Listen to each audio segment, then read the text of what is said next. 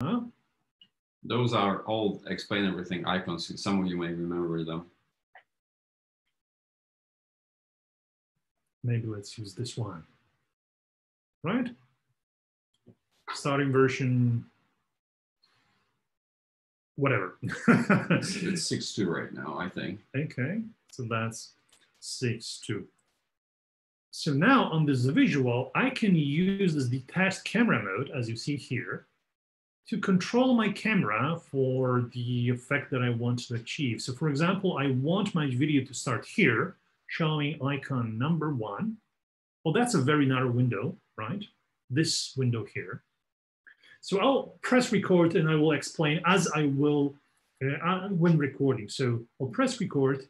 So now the camera shows icon number 1, then moves to icon number 2, shows icon number 3, and then moves to icon number 4.